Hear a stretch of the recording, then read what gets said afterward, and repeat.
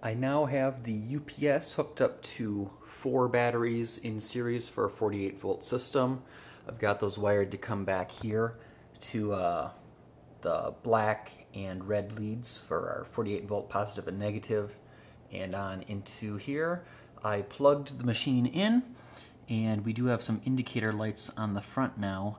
It seems to indicate that we're on the low end of the voltage scale and that we have AC power.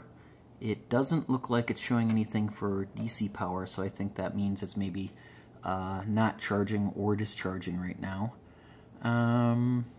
Let's see. Got an indicator for an alarm on or off. Let's press that. That didn't seem to do anything. Okay, a fan just kicked on, our AC power button is flashing, and the battery display went up 1 notch. So I think the whole thing is charging the batteries right now, but then it just popped back out. I don't know if that's something that's supposed to come on and off like that, or it might be just trying to drain too many amps. I do have only a fairly skinny power cord on here right now.